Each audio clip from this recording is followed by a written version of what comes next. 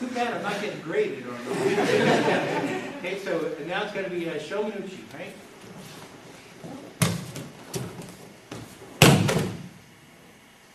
Essentially take what you did in Swaiwaza, you cut them down into your world. Okay, oops, sorry, drawing a path. Okay, hey, very good. And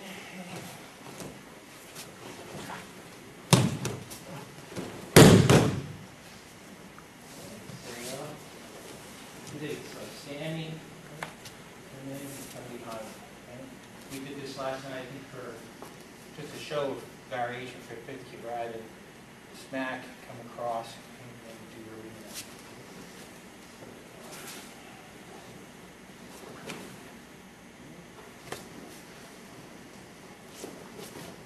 And if you want, you can lend yourself to Lotte, since you have the option of holding and drawing them down. Okay?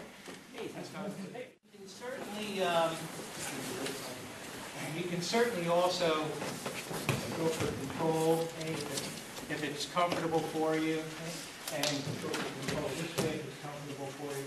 So there are two variations. I think most people find them awkward.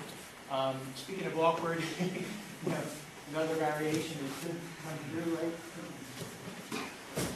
Hot one, right?